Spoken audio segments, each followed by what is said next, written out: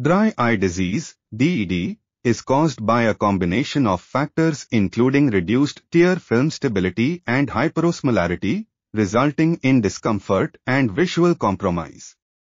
It is driven by chronic inflammation and is influenced by the environment and bodily cues.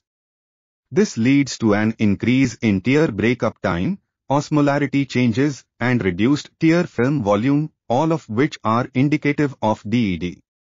Tear film abnormalities are exacerbated by inflammatory signaling and the secretion of inflammatory factors, which attracts immune cells and contributes to the disease's progression.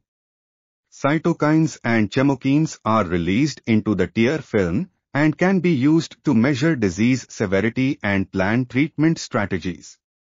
These include interleukins, IL-1 beta, IL-2, IL-4, IL-6, IL-9, IL-12, IL-17A, IFN-gamma, TNF-alpha, chemokines, CCL2, CCL3, CCL4, CXCL8, matrix metalloproteinase 9, MMP9, VASP.